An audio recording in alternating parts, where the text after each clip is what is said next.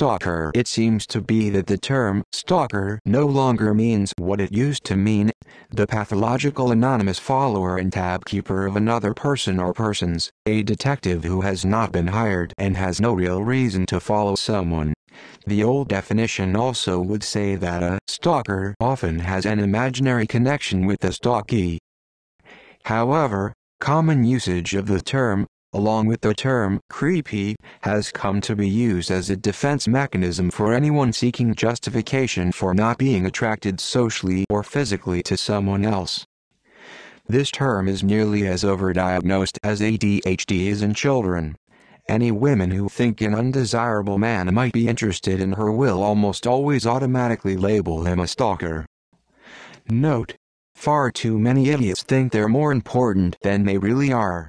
Real stalkers seek out beautiful, interesting, and often famous members of the attractive gender. 90% of the people who use the term couldn't get a real stalker to save their lives. Stalker: a hot girl who follows you around and shows up at your door is a friend.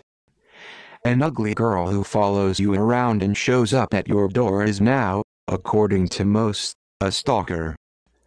A hot guy who gives you flowers is a romantic.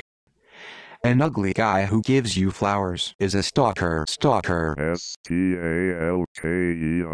Stalker.